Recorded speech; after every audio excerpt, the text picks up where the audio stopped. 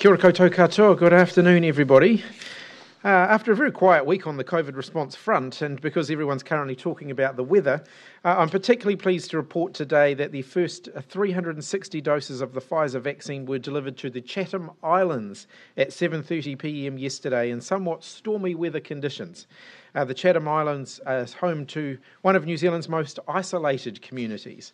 If COVID-19 was to make it there, the community could be severely compromised, placing significant pressure on the Canterbury DHB. They've identified the islands as a priority group, and people can expect to get their vaccinations on the Chatham Islands over the next few weeks. Around 560 residents on the Chatham and Pitt Islands will be eligible to get their first doses of the vaccine. They'll be storing them very carefully as they get their campaign underway over there. As of midnight last night, we have delivered 1,149,608 doses of the vaccine across New Zealand. That's an increase of more than 130,000 doses on last week. Within that, just over 705,000 New Zealanders have now received their first dose, and more than 444,000 have received their second dose, meaning they are fully vaccinated. Of those, 206,406 are in Group 3, or have had their first dose from Group 3, and 91,477 in Group 3 have had their second dose. Of the information going up on the Ministry of Health website right about now, we've added a bit of additional information to the dashboard this week. You'll see there's a bar chart indicating vaccinations by group, by week, and a table that shows cumulative vaccinations for each of our groups. Overall, we continue to track ahead of plan. It's about 8% ahead of plan, mindful that we have some tight delivery schedules that we're working for, and we're managing supply very closely. We've been clear for some time now that we could enter a period of tight supply relative to demand through June and early July. That's very much the position that we are in at the moment, as I outlined yesterday. But just to give you a little bit more detail on that, ahead of the large deliveries that we expect to receive from mid-July onwards, we're expecting 1 million doses to be delivered across July.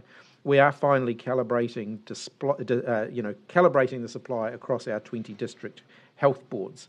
By the time our weekly delivery of Pfizer arrives next week, we'll have less than a day's worth of vaccine left in our freezers. That is a deliberate decision. We've taken the decision that we would rather have vaccines in people's arms than waiting in fridges. Transport management processes are now much more streamlined than they were in the beginning, meaning that we get underway dispatching vaccines to deliver to DHBs within a few hours. So vials can land by international air freight in the early hours of the morning and be on the road by mid-morning. Stock levels at each DHB are being monitored very closely, and we're making sure that the deliveries that we give them over this next few days is very closely aligned to their bookings, so that the stock is getting to the right places and to match that demand. In terms of Group 3, district health boards are continuing to contact everybody in Group 3 to let them know that they will be receiving an invitation by the end of July. By the 23rd of July, everybody who is enrolled with a GP should have received an invitation to book their vaccine.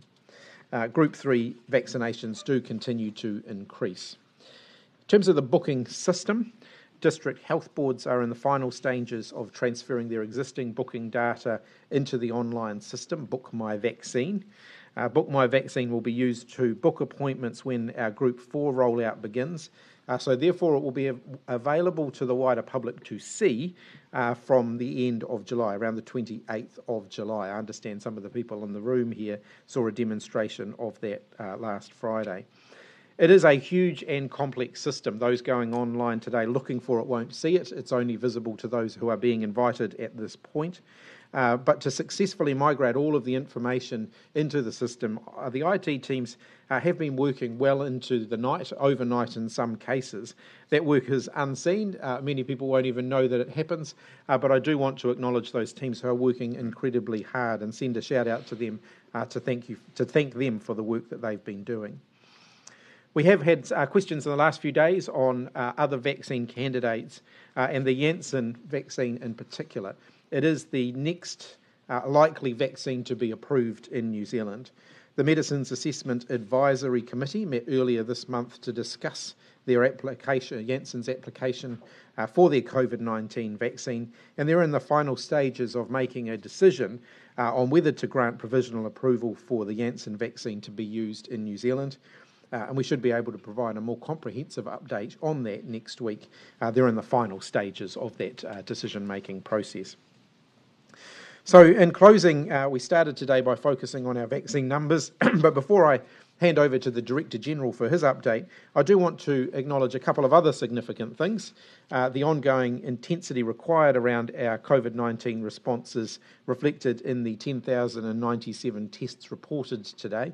So a big thank you to those involved in testing across the country, and also a big thank you to those who have been coming forward to get tested. It's worth remembering that we have processed 2,288,000 tests so far during this pandemic. Having been the recipient of some of those tests, I do want to acknowledge particularly those who are being very frequently tested for COVID-19. I also want to acknowledge that we're about to hit another significant milestone in our managed isolation facilities. 150,000 New Zealanders will have passed through our managed isolation facilities within the next few days since the pandemic began, and we've seen very few incidents of COVID-19 passing out into the community. It has been an incredibly successful system, and that is the result of the hard work and dedication of those who are working at our border to make sure that where COVID-19 does land in New Zealand, it stays at the border and doesn't make it out into the community. So to all those frontline workers, wherever they are, whether they're at the border or in our MIQ, I think the entire country owes them a great big thank you for their work. I now hand over to the Director-General. Thank you, Minister. Kia ora koutou katoa. So pleased to report today, as the Minister's mentioned, no community cases, and we have one new case of COVID-19 and a recent returnee in our managed isolation facility. All our other numbers will be reported through today's statement from the Ministry. With regards to the situation in Australia, members of the Ministry's Public Health team are continuing to closely monitor the situation there. Currently, more than 12 million Australians, close to half the population, are covered by lockdown-type restrictions there. And just to summarise what the situation is regarding quarantine-free travel and what is intended to happen over coming days, currently quarantine-free travel flights from all of Australia are paused until Sunday the 4th of July at 11:59 p.m. After that time, quarantine-free travel flights from Melbourne, Canberra, Adelaide and Hobart will resume unless there are developments in the interim that change the risk profile for any of those places. And all passengers travelling from those places must present evidence of a negative pre-departure test taken within 72 hours of boarding, and that test must be a PCR test. The quarantine-free travel pause remains in place for New South Wales, Queensland, Western Australia and Northern Territories until 11:59 p.m. Tuesday the 6th of July, and a review of the pause will occur on Monday the 5th of July, and officials are currently looking at options, as the Minister mentioned yesterday, to help return people home to New Zealand from pause-affected states or territories if the pause is extended there beyond 11:59 on Tuesday the 6th. A reminder, though, to anyone, wherever they are in Australia, that if you were at a location of interest, that at the time specified, you are not able to travel to New Zealand from anywhere in Australia for 14 days after that exposure event. Regarding pre-departure testing, travellers wanting to think about future travel back from Australia can look on the Unite Against COVID website to just get clarity around what is required, and the local health officials, wherever you are in Australia, will have information on where you can be tested. That testing is done privately, and the cost is generally between $120 and $180 per test. On border worker vaccinations, just a quick update on vaccination among that workforce, particularly those who don't work in managed isolation facilities. The latter group, of course, is required to be fully vaccinated. There are more than 200 businesses operating at a range of borders around the country, both airports and ports. This includes everyone from airport shop workers to truck drivers who are attending ports. You can appreciate also there is turnover of staff and that many of these people are only at these sites fleetingly as part of their work. The latest figures we have show that 83% of workers recorded as active in the border worker testing register have received their second dose of the vaccine, so they are considered fully vaccinated, while another 3% have received at least their first dose. The remaining 14% have either not yet been vaccinated, are exempt, or had not been able to be matched to their vaccination record. That's a small number. But only some of these workers, of course, currently fall under the current vaccine order that requires them to be vaccinated. However, as the Minister mentioned yesterday, there has been work on the next iteration of that border order, and it will be coming shortly. It will extend the mandatory requirement for vaccination to a much bigger group of people working at the border. The Ministry, right from the start, has worked closely with DHBs and our colleagues across government and in the private sector around that vaccine rollout to this group of workers. That's included providing information in multiple languages, holding face-to-face sessions with workers where they have had the opportunity to ask questions of health experts, and I myself have done some of those over Zoom. I'm confident that these workers have access to good information, and with between 150 and 200 vaccination sites open most days around the motu, they have had and continue to have good access to vaccination. Thank you, Minister. You use the language managing supply and tight supply, but we're running out of vaccines. Is that acceptable? Look, we're getting vaccines in as fast as we can. So we were very clear back in January when we made the decision to switch to a Pfizer campaign rather than using multiple different vaccines at that time, that would mean we would be waiting until the second half of the year to get the bulk of our vaccine deliveries in. Pfizer have been very good to work with in terms of when they indicate that they're going to deliver a quantity at a given time, they meet that delivery schedule, and so we're really appreciative of that. But we did make that decision to try and calibrate our vaccine supplies in the first half of the year so that we weren't leaving much left in the freezer while we stood prepared for the big doses to arrive. Why not just say we're running out of vaccines if we just have to prepare for that? Well, we know we've got more vaccines coming. So, well, of course, but I mean, that's always going to be the case. The goal is not to have a whole lot sitting in the freezer for a prolonged period of time. It's to get it out as quickly as we can as it gets into the country.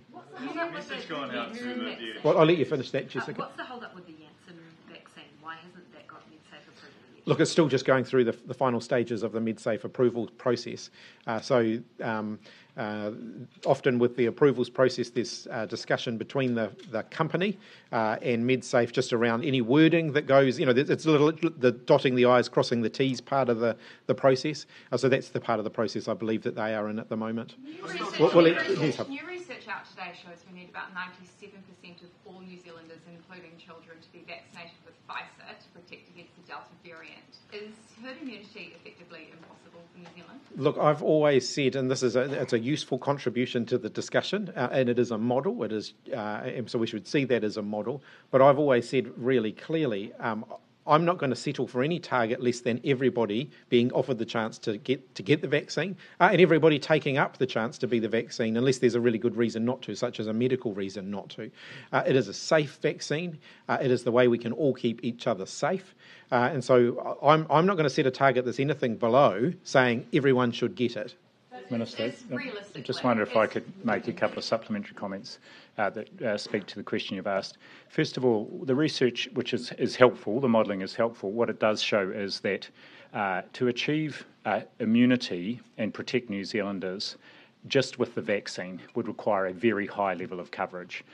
However, there is considerable benefit even at lower rates of vaccination coverage, except that we have to have quite strong public health measures in place. The higher our vaccination rates, the less those additional measures have to be in place, and the less likely we are to have to use lockdown-type situations to manage outbreaks. The second comment I would make is that there is good emerging evidence that the Pfizer vaccine provides a high level of protection against the Delta variant, which is encouraging.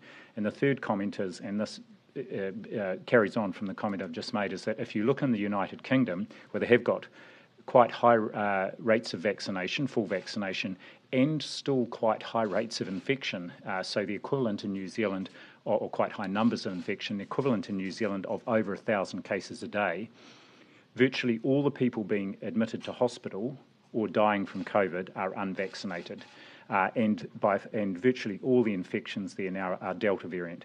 So this shows the effectiveness of vaccination in protecting individuals and of helping prevent that wider population morbidity and mortality and impact on our health system. Realistically, if we can't achieve herd immunity, do we just have to have these controls in New Zealand indefinitely? Look, I think we've always said that there's not going to be some magical moment where all of the controls just suddenly disappear. Our reopening to the world is likely to be a progressive exercise.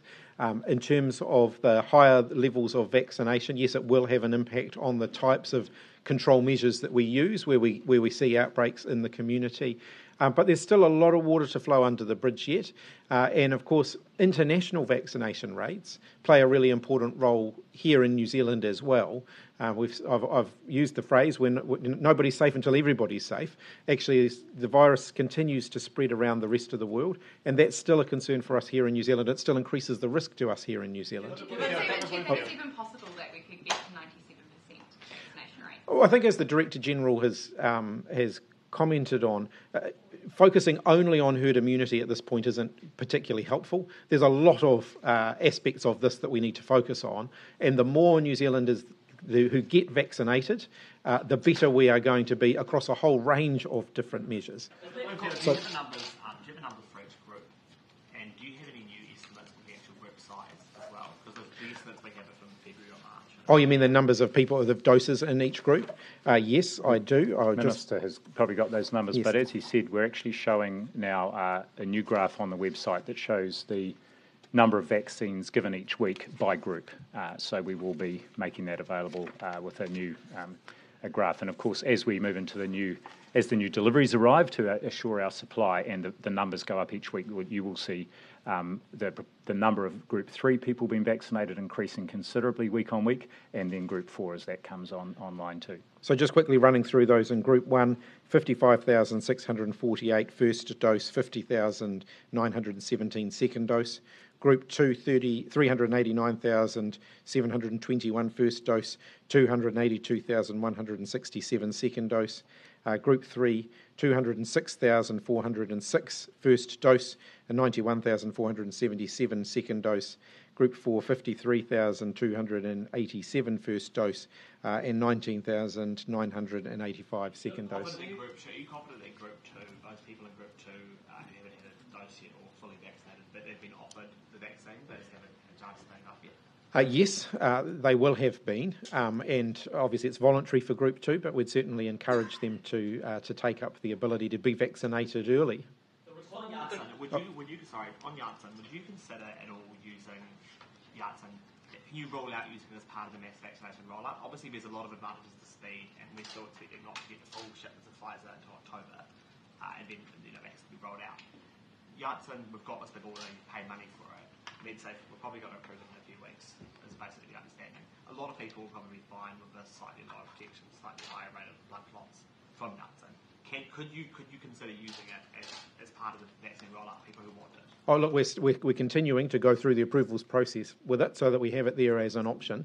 I wouldn't rule it in or out, though. But at the moment, Plan A is still to offer everybody the chance to get the Pfizer vaccine by the end of the year. So when you say an option, do you mean people who actually need it because they're allergic to something to the Pfizer vaccine? Or are you actually thinking everyone could, someone could call up next month and say, I want Janssen right now, even if they're 25 and healthy. Certainly, I think for a small group of people, it may well be an option if they can't have the Pfizer vaccine. But in terms of making it available, we're not working on a choice-based campaign here. We are working on a Pfizer-based campaign. That's our intention to continue down that road. And actually, most other countries who are using multiple different vaccines don't provide people with a choice. They basically get told which vaccine they're going to have. Does that mean that the Janssen vaccine will sit in storage in the eventuality that we need it? Certainly, delivery schedules have not been confirmed with them yet. So there's there's multiple stages to this process. Approval's one big part of the stage. Decision to use and in the conditions in which we would use it is another stage, and then of course delivery, confirming a delivery schedule is another. So the approvals process is just one of those. But yes, just 2 comments to follow up what the Minister said. First of all, our COVID vaccination technical advisory group has already looked at the circumstances and their advice to myself and through to Cabinet about when the Janssen vaccine might be used. And as the Minister said, there may be some people who, for whatever reason, can't receive the Pfizer vaccine, for whom it would be indicated.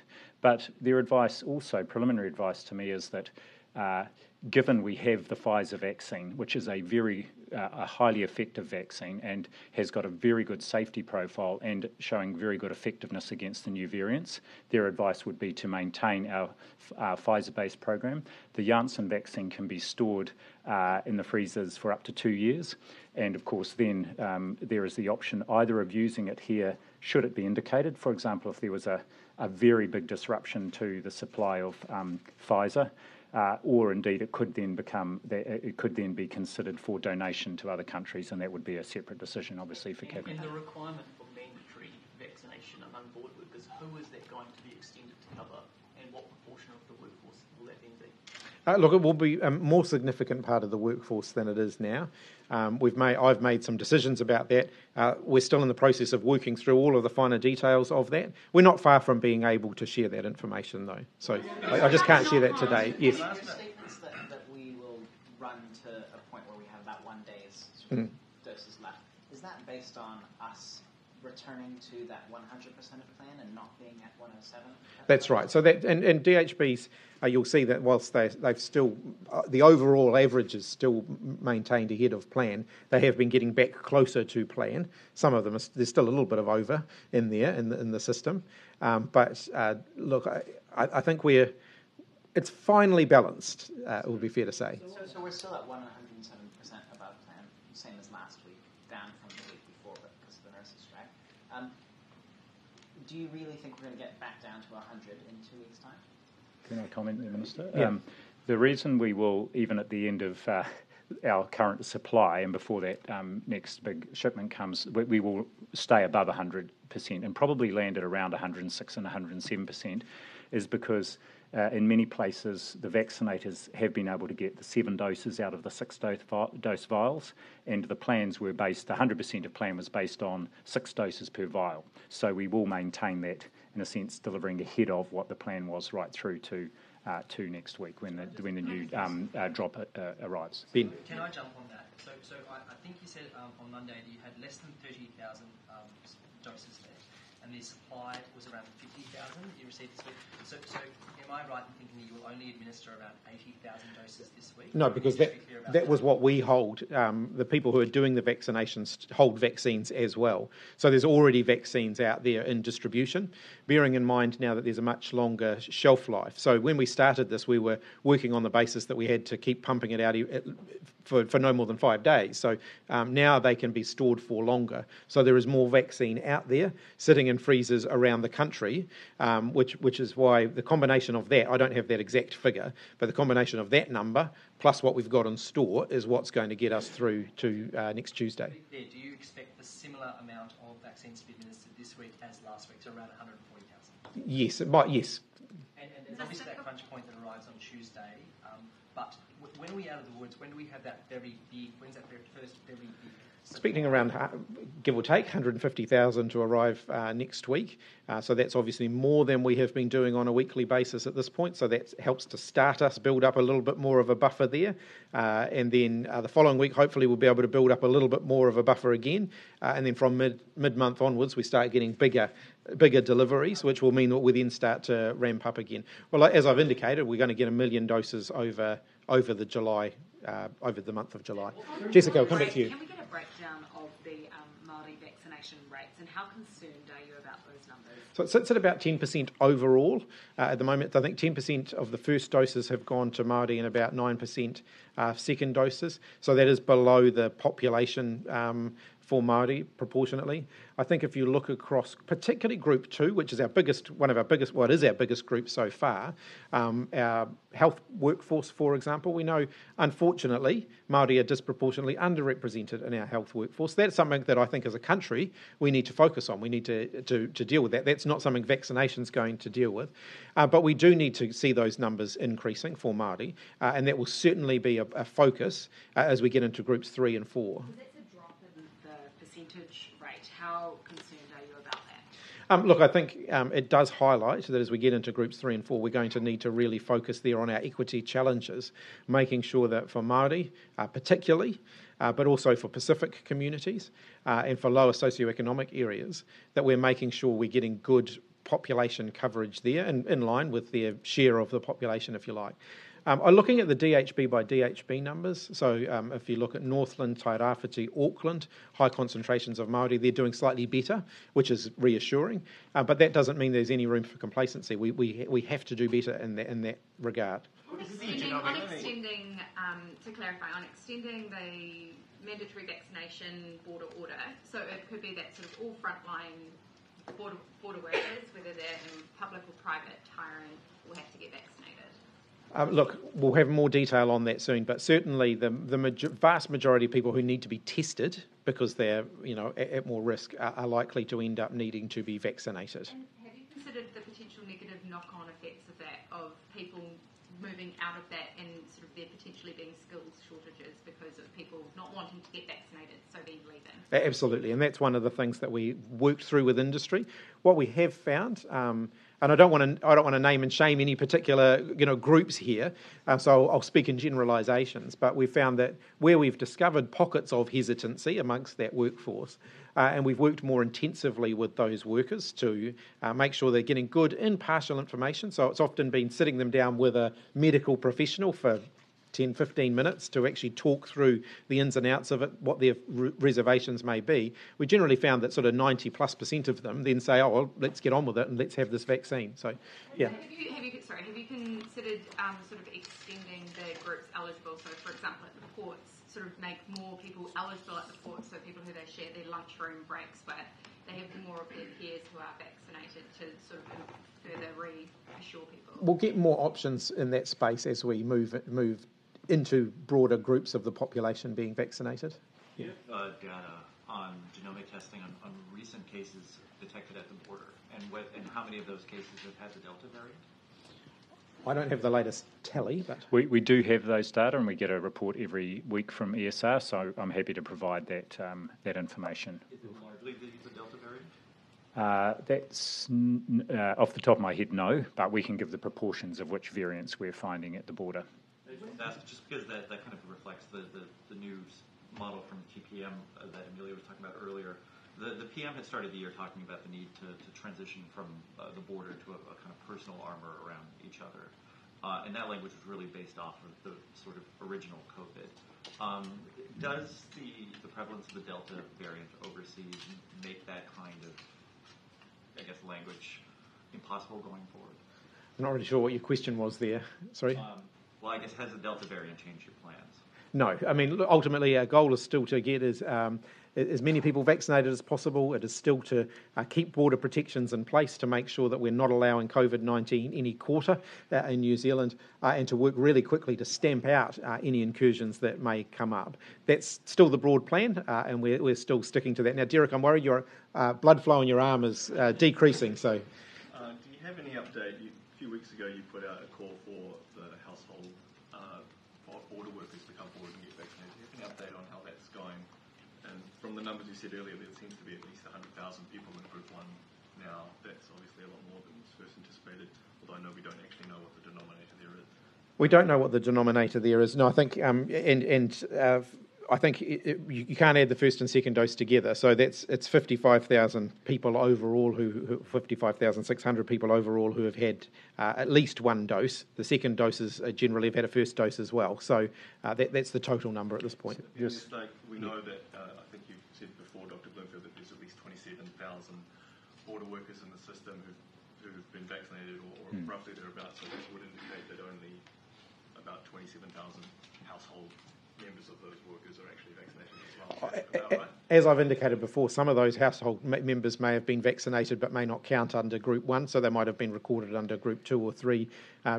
If a border worker's living with a nurse, for example, the nurse might be counted under Group 2. So it's not perfect data. But just in the last week, for example, so it is going up week on week. So in the last 7 days, 386 people in that household group so Group 1B we call it, 386 had a first dose and 611 a second dose. So it's still increasing, and that is people in that group who are identified as being household members of border workers. Joe. To get vaccinated for that group. So I mean, is there anything else we can do there, or is it just seem like this? We'll keep doing everything we're doing. I mean, it's providing really good information and access to the vaccine. And as I say, between 150 and 200 sites are open most days at the moment. From mid-July, that will scale up, and through July and August be up to 800 sites around the country. So there will be lots of opportunities for those people and others to be vaccinated. Joe. Just on the postcode lottery nature of the vaccinations, unsurprisingly, I'll use Taranaki as an example again. But the over 65s group, there's still no vaccinations happening there, and it's not just that DHB, there's quite a few. You talked some weeks ago about the fact that there were multiple reasons, resources, etc., and that it was for the DHB to do that. But is any pressure actually going on from a government or a Ministry of Health level, or as far as you're concerned, is it just a case of, well, if everyone gets vaccinated by the end of the year, it's fine? Look, there will be unders and overs between now and the end of the year, absolutely, and we want people to be vaccinated by the end of the year. But we do want people to be vaccinated broadly in line with the sequencing framework that we have set out. I accept that there will be some unders and overs in that. So I just mentioned the Chatham Islands at the beginning, for example. It doesn't make sense to send over just enough vaccines to do, a few hundred of them when actually it makes sense to do all of them at the same time. So there will be some variation in that. In terms of those district health boards that are slower to start Group 3 or slower to get bigger numbers in Group 3, all have started Group 3. We have been really clear with them that they need to let people know by the end of July, well, they need to let people know as soon as possible that they will get an invitation by the end of July to have their opportunity to get into the vaccine program. You've said in the past that you were going to have some, I think they were called vaccine champions, and they were basically people that would be going out into the community and demonstrating that the vaccine was safe. Where is Cabinet or the government sitting now as to A, who those people will be, and B, when they'll be revealed? Well, look, you will have already seen examples of this, of high-profile, public personalities going and getting their vaccinations, whether it's the Governor-General, the political leaders, Kaumatua have been playing a lead role here, church ministers, some of our sports people. I saw the coverage of Dame Valerie getting her vaccination ahead of the Olympics and doing that live on camera, which I know only too well how that feels. And so you will see more of that, and particularly as we get into those bigger population groups. What we've tried to do, though, is make sure that we're arranging those photo opportunities, for want of a better term, broadly in line with when people fitting that description will be able to get their vaccination as well. Sorry? So for the Australian traveller on the weekend, were there any issues with contact tracing Australian tourists in Wellington? And has Cabinet considered any additional measures for Australian tourists who are going to come to New Zealand once the port opens, like compulsory COVID tracing app on their phone? The feedback I've had so far is that Australians coming to New Zealand do tend to be pretty active in their use of the QR code system, the COVID Tracer app system. and the contact tracers haven't had any difficulty in that regard. Bearing in mind that in this one case, or two really if you count the person's partner, they were very diligent in keeping good records of where they've been, and that definitely helped our contact tracing teams. So not looking at anything specific there, we are of course looking at that broader issue around how do we provide more accurate information faster to our contact tracing teams. We'll have more on that, and that's particularly around the COVID Tracer app, but we'll have more on that in due course. But in the meantime, my message to all Kiwis is it is one of the best things you can do to keep COVID out of the community, is to keep good records of where you've been. So for our elderly community who don't want to use the QR code system, if they're keeping some kind of record, we've got little booklets available where they can use those as a record instead. Please do that. It really does make a difference for our contact tracers. 200,600 contacts. There are still 83 that have been contact traced. Why is it taking so long to get to those 80 odd people? I think I didn't bring that breakdown with me today, but my understanding was that some of them are not yet due. So there's a small group, I think, who are not yet due. There's actually quite a small number that are being chased because they have an overdue test. So I don't know whether the Director General has the daily breakdown. 83 that listed as chasing for contact tracing purposes. Yes, we're just chasing to either match the test if they've had one, or to just confirm that they have had a test. If not, we arrange for them to be tested. But we are up over 96% of tests back, all negative. How concerning is it with those 83 people? Because that sounds like a lot. In the scheme of things, as we talked about yesterday, given we were following up over 2,600 people, not concerning, because we haven't seen any other signals from those other results we've had, and these people will be followed up and chased up. It's worth recalling here that we've cast the net far wider than we have for any other COVID-19 case we've ever dealt with. The Verrill report, which set out the gold standard for contact tracing, suggested that you might have sort of 20 to 30 contacts per case. We're talking about 2,600 for this one case. So the system has performed remarkably well in that environment. Ben, come back to you. Well, we'll come back to Ben and then Amelia. Yeah. If we cast our minds back to the Papatoetoe High School, for example, it was the very people who didn't get traced who ended up having it, and that presented a whole slew of problems. So, do we keep running into the instances where we can't get in contact with all of these people, and do we need to be setting out those mobile testing sites sooner? I mean, if I take the first part of your question first, I think there was a difference in Papatoetoe in that we were dealing with spread of COVID-19. We were dealing with active cases. Here we were dealing with one person who's subsequently left. So there is a bit of a difference there. And in the context of 2,500 people traced and testing negative, that gives us some reassurance that the likelihood of those few remaining people being positive is very low. In terms of that better contact information, though, that is an issue that we keep under review all of the time. We get good information at the border of people coming into the country. The very mere act of signing up for the COVID Tracer app and sharing your contact details helps us enormously, because it means our contact tracing teams have a current phone number for you and a current email address for you, for example. So just doing that one thing is actually a really important way of us being able to keep in touch with people. Using the QR code system, monitoring for the for the alert notifications when they come up as well. Please don't just swipe it off the screen and forget about it. If you're getting an alert notification, you're getting it for a reason. Please take the action that the alert notification asks you to take. In your opening comments, you said that you were about to relate on 150,000 New Zealanders through MIQ. What's the data for international foreign nationalities going through MIQ? I don't have that with me, but I can certainly get you the breakdown of where they've come from. Obviously, nationality of those people, because you've obviously given exemptions to foreigners in lots of places. So I'm not sure what the... Well, you've given exemptions to go through MIQ to non-New Zealanders. Yes. So I'm wondering, what's the data? How many Australians have went through? How many Canadians have you went through? Yeah, I'm happy to give you get you a breakdown of the country of origin of all of those 150, if that's what you're asking for. Yes.